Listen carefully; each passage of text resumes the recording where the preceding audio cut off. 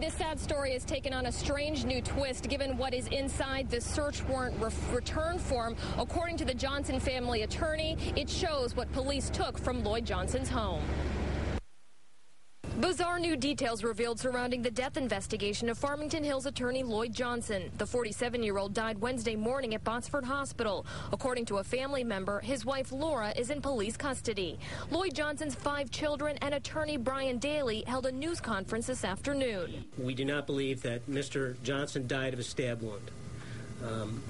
If it is a stab wound, then it is a stab wound of a most unconventional nature. Daly says that because of what he says Farmington Hills police removed from the Johnson home during a search. Among the items, suspected human tissue from the kitchen's refrigerator freezer, surgical equipment from the master bedroom like a scalpel, as well as bedding covered in blood. Also removed were prescription drugs. Daly says Lloyd Johnson had a high amount of opiates in his system when he arrived at the hospital, suggesting he may have been poisoned. There are reports that he appeared to be ashen, that he appeared to be disoriented, that he was complaining about feeling ill for just a few days prior to. Daly says Johnson's wife Laura was taken into custody Wednesday morning at her children's Farmington Hills school. He says she was trying to take her kids out of school when police showed up. Daly says Lloyd Johnson was a bright man who had worked at Jeffrey Feiger's law firm, but was currently running his law practice from his home. According to Brian Daly, Lloyd Johnson recently told his wife he wanted to end the marriage. My understanding is that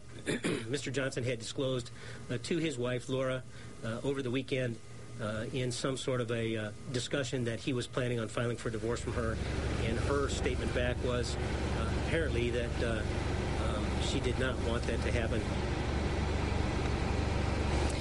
Now, Brian Daly went on to say that the family dog may have been poisoned, and now tests are being done. Now, I did speak with a gentleman over the phone who says that he is a family member of Laura's. He says that the dog was euthanized. He says this is all a misunderstanding and that Laura did nothing to harm her husband. Reporting live in Farmington Hills, I'm Anu Prakash, Channel 7 Action News. Okay, couple of questions. Anu, any rumors about domestic violence, and what are police and prosecutors saying about this case?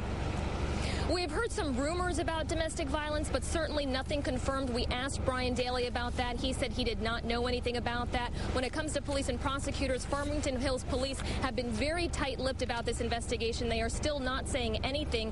We did check in with Jessica Cooper, the Oakland County prosecutor. She says they are reviewing the case and they plan on releasing some more new information tomorrow morning. All right, Anu, we know we're going to stay on top of this case. Thank you much for that live report.